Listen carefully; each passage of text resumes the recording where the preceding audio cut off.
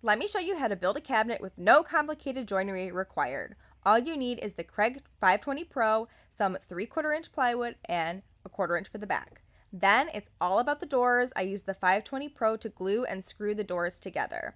The Kreg cabinet door mounting jig is like an extra set of hands. This jig holds the door in place so you can easily position and install your doors. Adjustable shelves make storage easier, and with the Kreg shelf pin jig, drilling perfect holes is easy for adjustable shelves. It can be used on frameless or face frame cabinets and easily adjusts to the left and right.